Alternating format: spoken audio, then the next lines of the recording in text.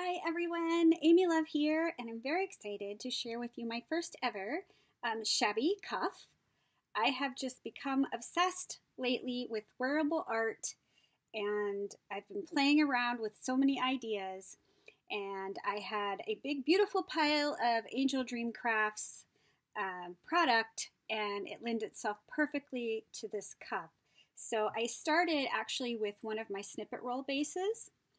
So it's quilted and quite beautiful, made with very, very pretty fabrics. And then this is a gathered lace.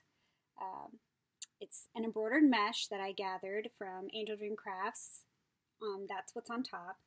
This is one of her beautiful English Cluny laces that I used for the bottom. It's just pretty. I gathered it up and I love how it lays. And this is actually sewn into the snippet base. Then I use this beautiful tool trim that she has in several different colors. And I use that same tool trim here. I just cut it in half so it would be shorter on top.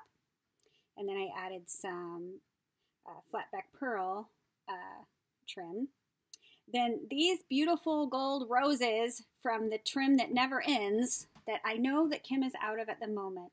But she does have another rose trim in white that's just as beautiful and goes just as far. And she is trying to get more of that in the shop. And then this beautiful cameo dangle surrounded by pearls is also from her shop. And I couldn't be more in love with this. I made it with ties. That way it could fit different sized wrists, because I am new to this, so I wasn't sure, and I was looking at different closures, and I thought really the best closure is going to be a tie, because then it would fit. So because I was afraid if I put Velcro or buttons, how do you know if the fit's going to be right? So I chose to do a tie closure, and I am going to play around with some different closures. And then the inside is I put the snippet roll that I made on both sides. So it's pretty on both sides, so it's beautifully finished. And then you can get a better look at what my snippet roll looks like. I use some really gorgeous fabric and textures for this. And the ribbon ties are also sewn into the base. So it's quite lovely. But I absolutely love how this turned out. It is just so stinking cute.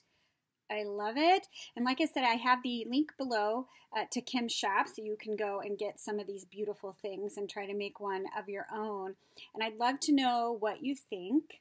I had such a good time creating this, and I'm looking forward to making some more.